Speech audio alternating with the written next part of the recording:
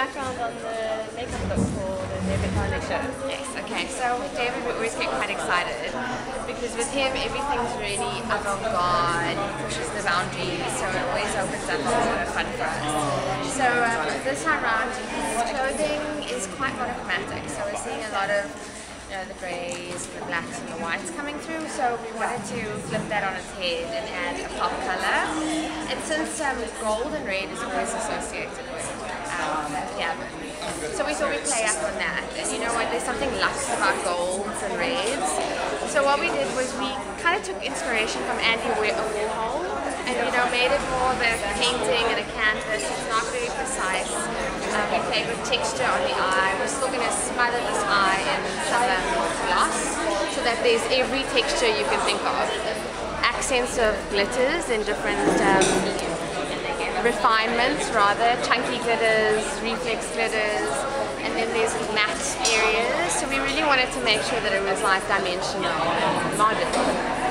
And then on the lip, we wanted to play up on the colors too and pull focus to a trend that we're calling pop classics right now, which is all about making a brave statement with the mouth.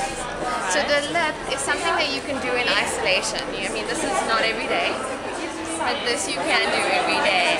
Yeah, so the mouth is all about ombres of orange.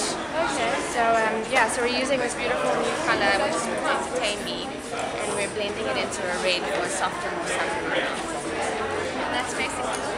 And red eyes, do you have a product that someone could use on an everyday basis to get that look? Well, I think, you know what, I don't think red is going to be the best option for every day, but you can go for tones that have red underplays. So I would say, like, we've got a beautiful color called Antique, which is like a terracotta color, which is very red undertones. So you've got blue eyes and green eyes, it's going to punch them out. Because if you look at these girls, if you look at the girls that have blue eyes, their eyes are literally shooting across the front.